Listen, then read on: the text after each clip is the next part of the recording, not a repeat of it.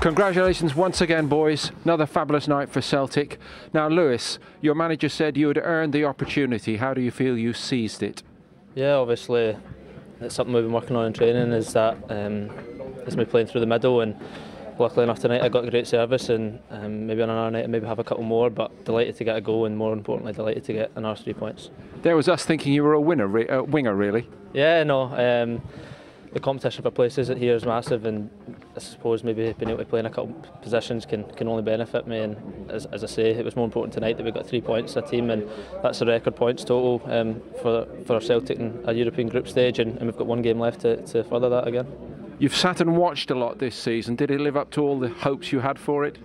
Yeah, obviously, as I say, the team have been flying, so I've had to bide my time a little, and to come in tonight I'm just delighted the manager put that faith in me, and hopefully I repaid that.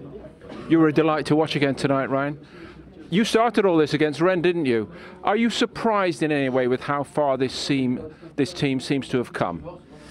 No, not at all. I think you know, since that kind of first away game against Rennes, we've just kind of been on the up and up, and the gaffer said that before the game he wanted to show that. Obviously there was a points difference between us and them. Coming in this game, we wanted to prove why that was. Obviously, like Lewis said, delighted to top the group, and you know, kind of break a few milestones as well. So look, it's a really good night, and again, something we can just build on even further. Is it fun to play in a team with this obvious confidence level now? Definitely, absolutely, and even more kind of playing in front of that crowd as well.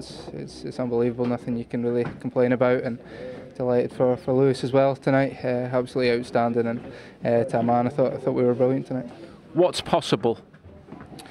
Who knows? The gaffer keeps putting us in it as well. Obviously we've got to take it one step at a time, and even after tonight we go straight back to domestic football and have to be 100% concentrated on that. But on the European level, we feel like we've got a point to prove. Qualified top of the group, we're delighted with that, but you know, we're not just happy with that. We've got to keep pushing in this competition.